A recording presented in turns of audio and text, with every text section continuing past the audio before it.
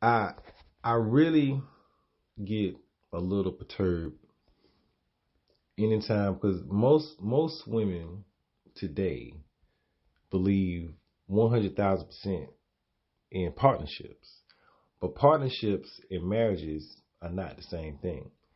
And I know a lot of people argue, probably people that are married, because I'm not married, will argue that marriages are partnerships, where nah, they're business contracts, but it don't mean that it's a partnership. Meaning, if it's a partnership, then y'all both leaders. So I don't know who gonna follow. And if it comes to decision making, the final say, who has that?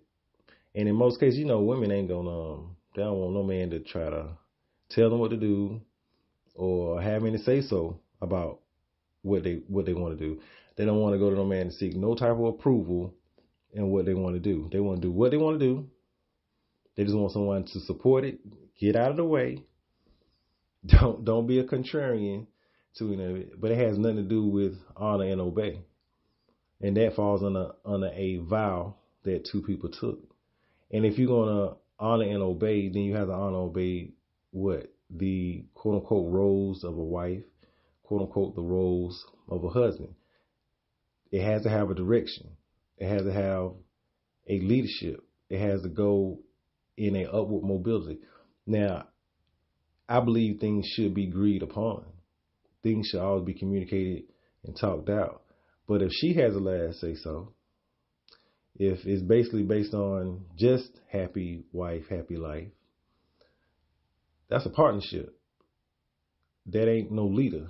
That is, if, well, in all honesty, she becomes a leader in a partnership and a man becomes a leader in a marriage, if you're going to do it the right way.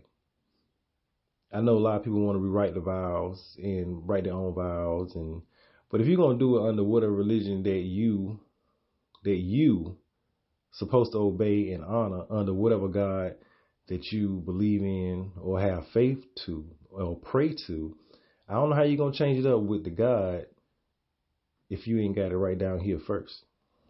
And the number one thing, a man cannot lead no woman that won't listen.